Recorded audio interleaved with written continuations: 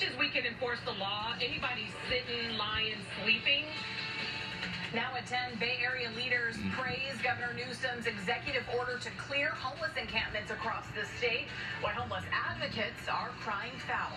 It's easy to cave to governmental overreach, and I don't want to live in an Oakland or any society where you just say it's better to just go ahead. A twist in the possible investigation into the group trying to recall Oakland Mayor Shang Tao. What a judge just ruled. And 2 people arrested for starting 2 wildfires in Northern California. Details on how they did it and the message tonight from CAL FIRE. Now in prime time from the Bay Area's local news station, you're watching KRON 4 News at 10. Good evening and thanks for joining us for KRON 4 News at 10. I'm Dan Thorne. And I'm Noelle Bello. Fire crews up and down the state are busy tonight as several wildfires continue to scorch the state. Several burning in Northern California, including here in the Bay Area. Today, 2 people were arrested for starting 2 separate fires. KRON 4's Gail Long joining us in studio with a message from CAL FIRE. Gail.